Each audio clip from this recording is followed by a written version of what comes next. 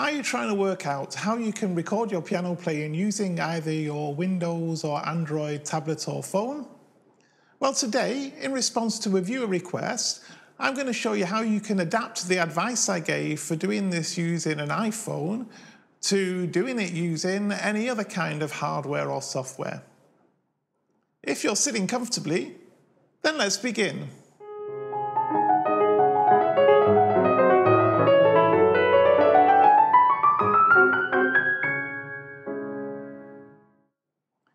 This is Tommy with Tommy's Piano Corner, the place for returning pianists, or indeed anybody who loves the piano, to share tips and ideas about how to get the best from this great hobby.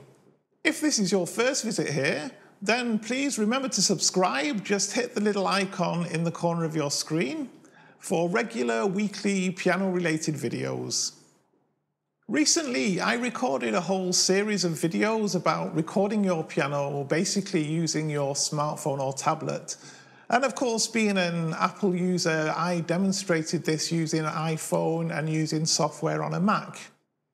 I'm a member of a piano group on Facebook, and one of my fellow pianists on this group asked me if I could do something that was more aimed at Android because he didn't have any Apple devices.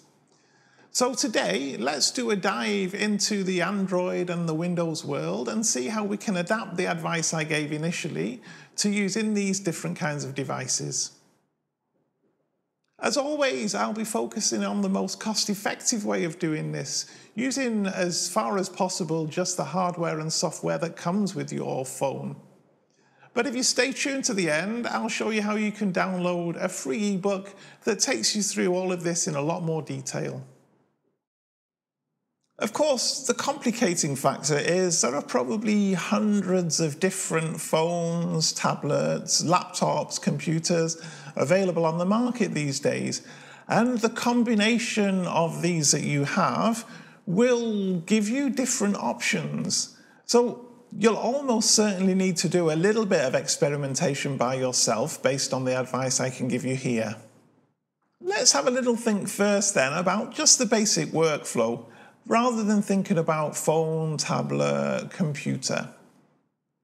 The other videos that I recorded for you take you through the different steps in this workflow. So the workflow then basically is that first we're going to actually film ourselves playing. Now we'll either do this using a single device with the microphone plugged straight into it and capture the audio and video together, or we'll do as I do, which is to use two devices simultaneously, one to capture the audio file and another then to capture the video. Once we've done that, we can take the audio file and do the editing we need to do. So that's things such as the reverb and the equalization that I've shown you how to do before. The next thing we do is we combine the original video file with our edited audio file, get them all nice and synchronized together. So we've then got one good single file that we can take forward to the last step in the process, which is basically the final video editing. Of course, as I said earlier, you don't need to do the audio editing separately as I do. You know, this is something that I find is interesting to do, but if for you it's just a little bit too fiddly, then you don't need to worry about doing it. All right, so now we've looked at the workflow, let's think about the things we need. Of course, the first thing we're going to need is a camera capable of capturing video. These days, pretty much every smartphone and tablet has got a camera that's more than capable of doing this. There may be just the odd one where the camera is designed more just as being a webcam type thing for doing phone calls or video calls, that kind of thing. To be double sure, all I would do is quite simply just do a couple of test recordings using your phone, using your tablet, see how they come out, and if you're pleased enough with the result, then I wouldn't take it any further. If, however, you find that the camera built into your device just doesn't give you very good results, then you might need to think about using something else, such as a DSLR or a standalone video recorder. But I would think this would be a fairly rare occurrence, to be honest. And of course, the next major thing that we need is a microphone. Now, this is where things do change. Of course, the device that you'll be using almost certainly has a microphone built into it. Even standard computers these days have a small microphone built into them. However, unlike the camera, the microphone really isn't up to the job, in my view, to be able to record your piano. This is where you're going to need to get an external microphone to do it. Now, the one I used is by a company called Shure, which is an internationally renowned company for producing audio equipment. And this is specifically for iOS devices because that's all it'll plug into. However, they produce a wide range of other affordable microphones that provide great solutions. An example would be their MV88 microphone, which is compatible with Windows, with Android, with iOS, with anything you like, really. So, based on my experiences with the Shure MV88 for my own recording, I would go with the Shure MV88. Of course, nothing stops you from Googling the make of your phone and see what's the best smartphone microphone for it. Okay, so now we've looked at the hardware, of course we need to think about what software we're going to use to do this. Now your phone or tablet will almost certainly come with a standard camera type app that allows you to take photographs or shoot video. And to be honest with you, this is probably all that you're going to need. Provided the camera on the device is good enough, then just use this. However, if you want to take it to a slightly different level, there are a variety of apps that you can download that help you control the settings on your camera, the exposure, the focus point, to a much better degree. The app that I've used in the past is called Filmic Pro. It's a paid app, and it's about, I think it's about £20 on the UK App Store, but it's also available on Android as well. If you've already got a little bit of experience in terms of setting exposure and understanding frames per second and these kind of things, then perhaps investing in an app such as this would be a good idea for you, because it will allow you to get slightly better results than the standard camera app. But this is purely optional. Once you've plugged the microphone into your smartphone or tablet, you can pretty much go straight ahead and record. You can just record the audio and the video simultaneously through the camera app or through something like Filmic Pro straight into the device. The device will pick up the microphone automatically once it's plugged in, and there you have it, all ready to go straight into the video editing step. An optional extra, though, is to actually capture the audio and the video separately, so that you're then able to edit the audio file later. This is something that I generally do.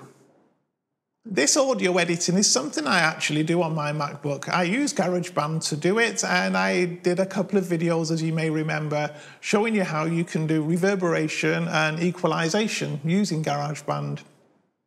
However, don't worry, if you're not an Apple user, then simply download something such as Audacity, for example, which is an excellent free piece of software that does a lot of the things that GarageBand does. It has the same kind of principles such as presets and plugins, and it enables you to do reverberation, equalization. Even better, you'll find that its user interface is reasonably similar to GarageBand. It's laid out in many of the same ways. It uses a lot of the same words for the commands.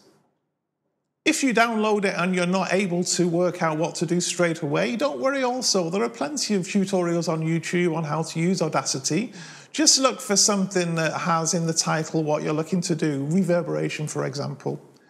You'll find that in no time at all, you're able to just drag and drop your recorded audio files straight into Audacity and start doing your editing. The last thing we're going to need then is some software to be able to do all of the video editing that we need to do.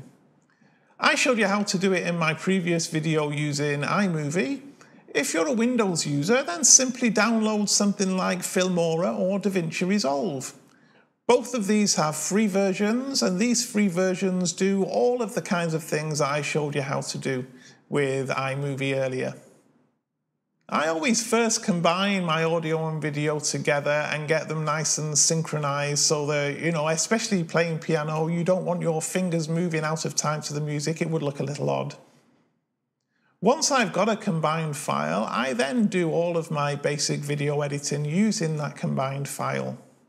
And as I mentioned earlier, what's really good about audio and video editing software is that they all look remarkably similar. They all use the same kind of words to describe the commands because, of course, they all reference the pre-computer age. You talk about things like splitting clips and trimming clips.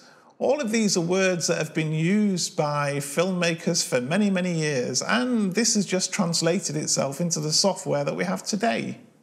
This, of course, then means that when you're trying to translate advice given on how to use one piece of software to another piece, it's remarkably easy to do, and you'll probably find commands with exactly the same names.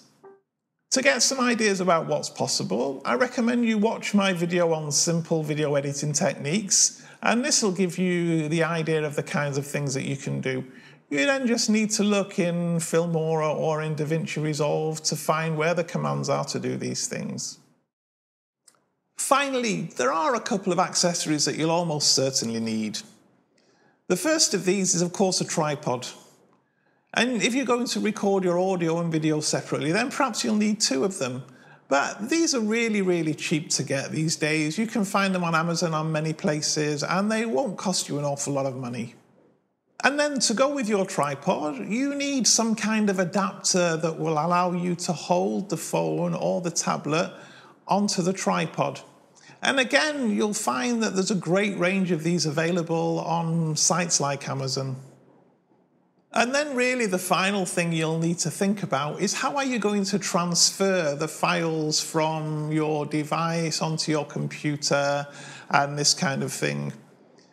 To be honest, there's no simple way to give an answer to this because it really does depend whatever hardware and software you're using. But if you can't find a way to plug one into the other and just do the transfer directly, then think about using things like Google Drive or Dropbox, where you can set up free accounts that allow you to transfer files quite easily from one thing to another. I hope then that this video has given you some ideas of how you can translate all of the advice given in my other piano recording videos using Apple devices to the Android and Windows world. Now for the bonus that I promised you at the start of this video. I've just created the first volume of my ebook on this topic because I realise there's quite a lot of things to take into consideration when you're first looking at recording your piano. There's a link in the description below to that volume for you. Just click the link and you'll be taken to the download. If you're not already, remember to subscribe to Tommy's Piano Corner. And of course, click that little bell icon so that you're notified of all new videos as they're released. I thank you very much for watching, and I'll see you next week.